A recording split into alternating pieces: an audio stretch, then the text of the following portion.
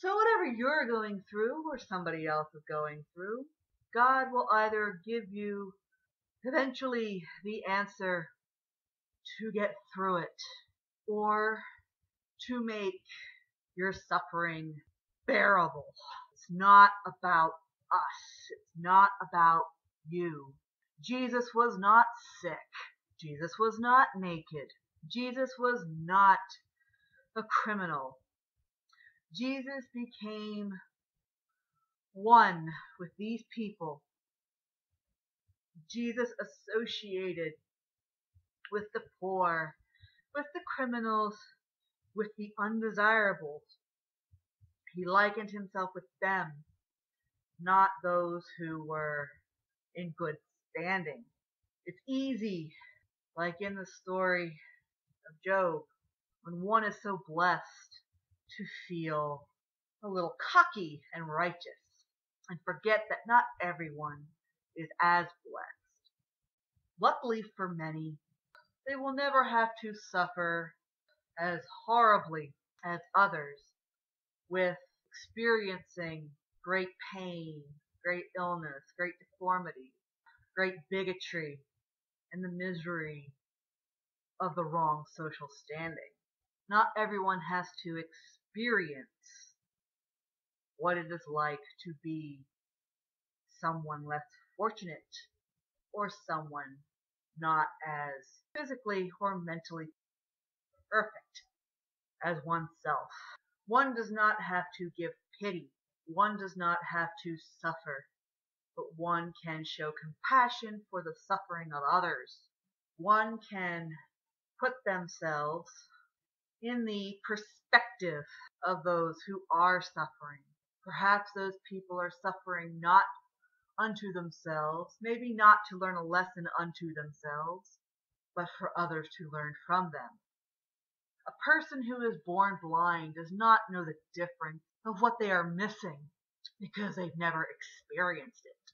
One who is deaf is not bitter over the absence of sound because one has never experienced it. One who is different is not different out of choice, but out of circumstance. One does not choose to suffer, and for many, they may not even consider it suffering because it had always been. They don't know what it's like to live without it. It's not for them to learn, but for those in good standing to put themselves into that perspective and to feel that suffering onto themselves who do know. We can put ourselves into the perspective of others. It will never be the same as being in that position. But sometimes it benefits us in our humility to take upon ourselves the feeling of suffering from others. How would you feel to be in a position of such desperation that you make an unpleasant choice because it is considered the lesser of two evils? How would you feel to know that your time is much more limited and that your quality of life may be good but short, or short but extremely uncomfortable? How does it feel to know that the senses you take for granted are not there? How does it feel to be of another race and to feel judgment and bigotry?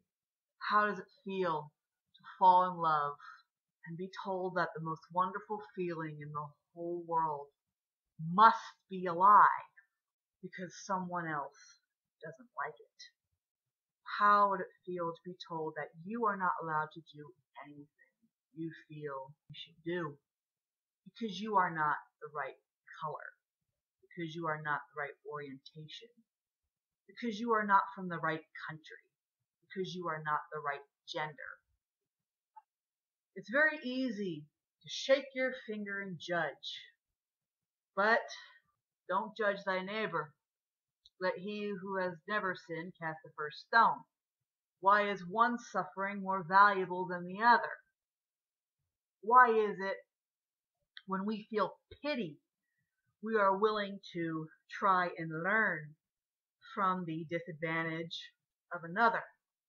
Yet, when we don't like something, we choose to not learn from it. We are blinded from learning what is obviously put before us to learn as a Christian example.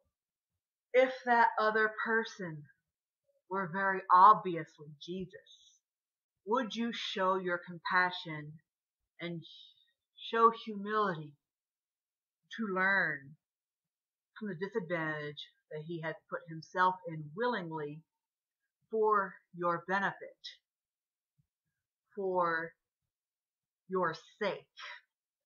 How do you know that this person is not Jesus for you? How do you not know these situations are put before you as a test for you to show that you would show compassion to Jesus in any form he chose to take? Because unlike that person who may not have chosen their suffering or their disadvantage or their difference to what one considers the proper norm, the desirable norm, Jesus chose to suffer all of these unpleasantries for our sakes. So before one judges, we should think back on that very important quote of Matthew 25:36. If that person you see is disadvantaged, will you judge or will you show compassion? Will you clothe that person as you would clothe Jesus? If one is sick, temporarily, terminally, physically or mentally, would you judge? Would you show vast amounts of pity? Or would you cast out superstition rather than going to visit and offering acts and words of kindness and encouragement and support as one would do to Jesus if it were Jesus? For those who have fallen short and made mistakes, would one forgive and show compassion, or would you judge? One can judge by human standards, that is the nature of law. But would you forever condemn this person's soul if they were to plead genuinely for compassion and forgiveness? Would you deny that of Jesus if he asked that in his moment of weakness? If Jesus were Arabic, Chinese, black, white, Martian, whatever, would you therefore think less of Jesus because he is not the same color as you? Or would you love Jesus regardless of what he looks like? Would you love Jesus despite who he loved? Would you love Jesus if Jesus were a woman? We will always have human standard, that is human behavior. We will always have human law. That is the cost of human civilization. However, this does not mean that we have to be really judgmental and nasty towards others. We do not have to separate ourselves entirely from the suffering. We can enjoy our good blessings, but we should never forget. None of us are better than anyone else. None of us are more proper than the other. We are all our individual circumstances because that is what God decided for us. We are to learn from our suffering, and we are to learn from the suffering of others. We should not inflict this suffering onto others. That is not our place. But we must recognize that sometimes we are not teaching ourselves when we are afflicted with something that is not the desirable norm. Sometimes it is. Sometimes it is for someone else to learn from us. sometimes we must seek Jesus to overcome that which we must suffer. For that we must gain the compassion of those who are as compassionate as Jesus would be. Other times we suffer for the benefit of others. Others must learn to look at those who suffer, who may not consider themselves even suffering, but who are less fortunate than others. Because we may be Jesus for someone else, and that person must learn to love and accept that we are as Jesus.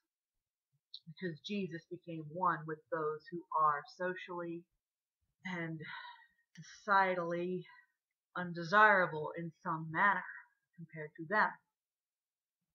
So before you judge too harshly someone who is not like you, imagine if that person were Jesus. Would you disregard Jesus because Jesus was not perfect in your eyes? If Jesus decided to take on that suffering, that experience, we say that Jesus is perfect. For our sakes, yes. But for our sakes, he also likened himself with the lowest and the undesirable. If we want to be like Jesus, we should also feel the compassion and learn from these people. We should also think not just what would Jesus do, but what if this person were Jesus?